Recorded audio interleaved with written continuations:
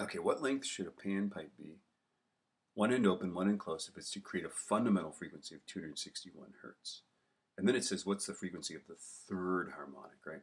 So let's draw these guys. Okay, here's a pipe. I'll draw it sideways here just for fun. Okay, here's this guy. And the fundamental looks like, right?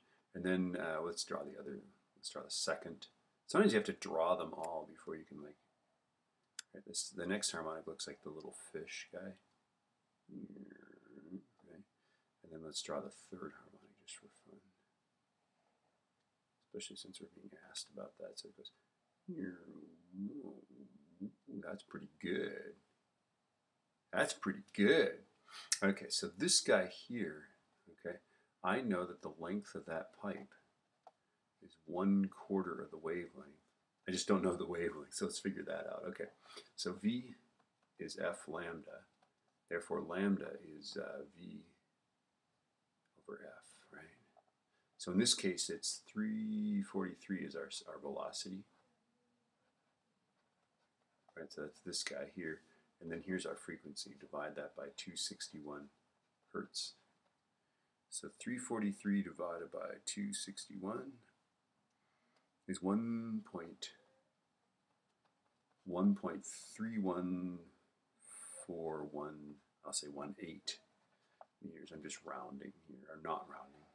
Okay, so there's our wavelength. So I can go, okay, so this guy is going to equal, I don't need the comma, I guess, right? It equals 1/4 of 1.31418 ...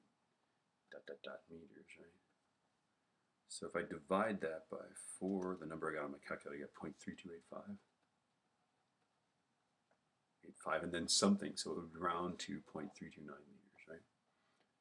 Okay, so that's how long that pipe is. And then what is the frequency of the third harmonic? Two ways you can do that. The simple way is that these things go F0, 3F0, 5F0, and then it's all the odd things. So the third harmonic, 1, 2, 3, would be 5 times that. So 5 times 261 is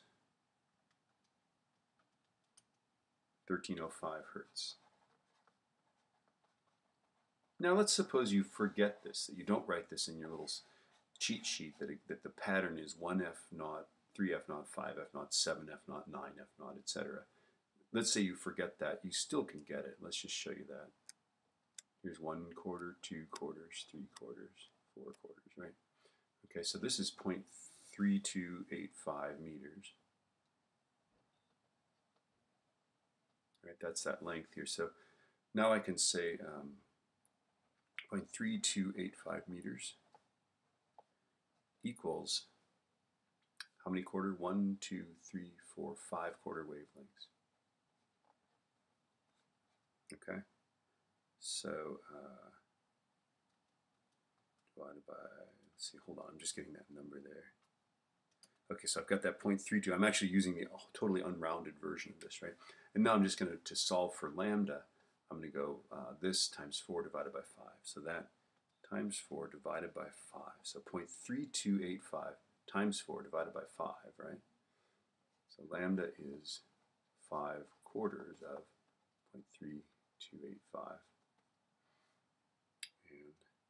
And I get that the actual wavelength is 0.26283, etc., right, meters. Okay, and now I can find the frequency, right?